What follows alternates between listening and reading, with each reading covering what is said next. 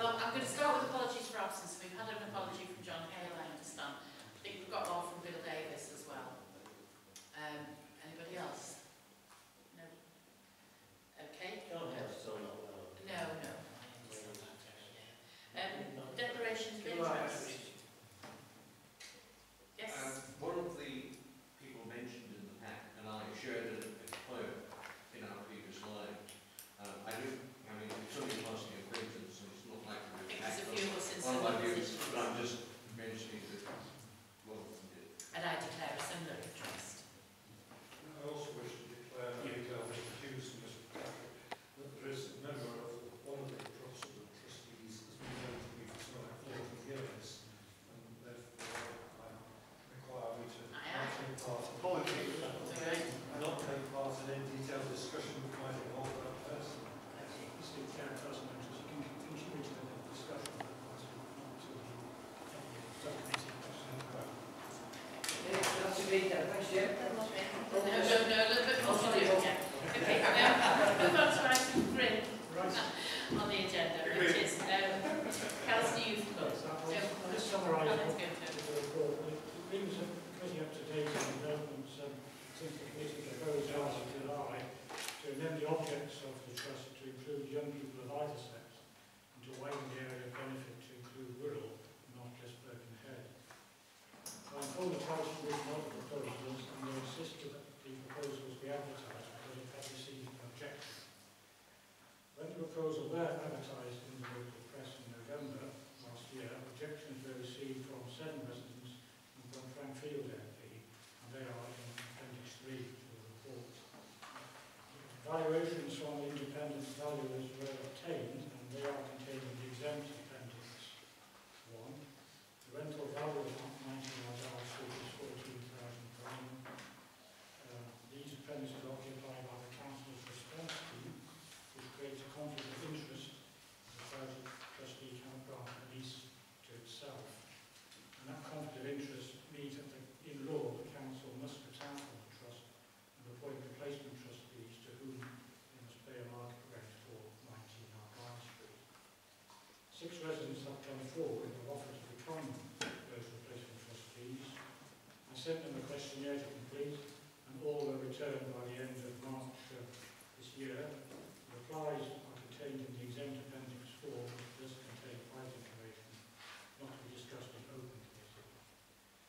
Exempt Appendix 1 also contains a valuation of the trust land in Slady Road. This is confidential since the new trustees will have to decide what to do with that land. One option is to sell the land and use the proceeds for the benefit of the trust. Another is to use the land for the benefit of young people. It does not, however, much sense in the council making a decision on the future of Slady Road, and if it is about to retire from the trust, it should be left to the replacement trustees. I sought advice from the Charging Commission, and my correspondence is in Appendix 5. The Commission's advice is in general terms since they have referred the Council to its published guidance, and that guidance envisages that new trustees are interviewed personally by the outgoing trustees, so that reassurance can be received that there are no insurmountable conflicts of interest and that proposed new trustees are able and willing to carry out the duties of the trustee of the authority. And the recommendations are set out on the first and second pages of the report. It's proposed that the committee sets up a panel to interview the 6 applicants who have offered to become trustees. The panel will be able to delve a little deeper into their replies to the questionnaire and their plans for the trust. And if the panel considers them to be eligible and suitable for the reports, some or all of them as trustees in substitution for the council. If the panel does not consider all any of them to be suitable for whatever reason, the panel would have delegated authority to advertise in the press and other publications for new trustees and report the outcome to a future meeting of the committee. That, in summary, is what is being proposed. I have asked Colin whether or not the interview process is an absolute essential to this. I wasn't really clear exactly what we would bring to that isn't already apparent to us in the CVs that have been submitted to us.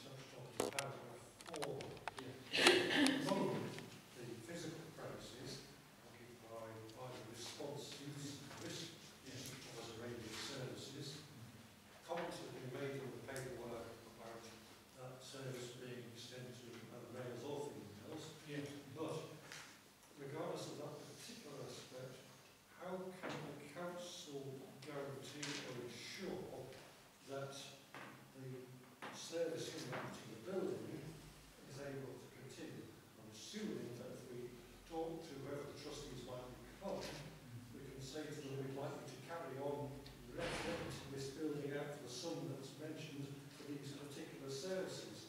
I don't envisage that the new trustees would want to throw anyone out because of somebody paying a rent, but I wonder how we could actually safeguard.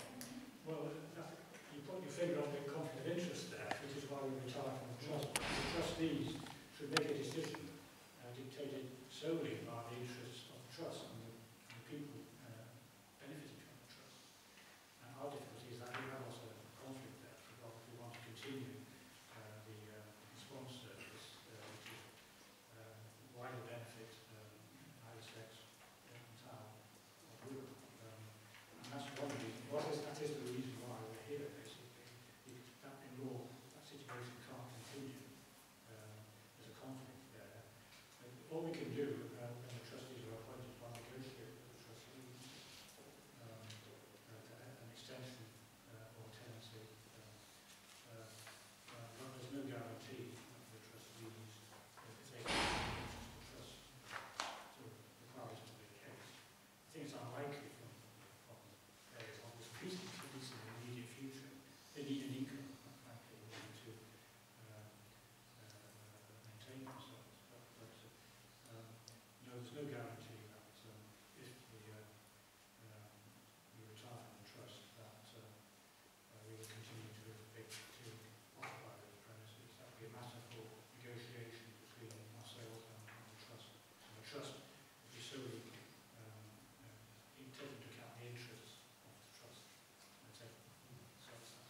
Could I ask the Chair if it is, as far as the process is reasonable or possible for us as the present to express a view that we would like one of the trustees who become to carry on with the services that are operating? I think at the present moment, all the indications, I can't obviously go into the private domain part of the agenda of the individual trustees.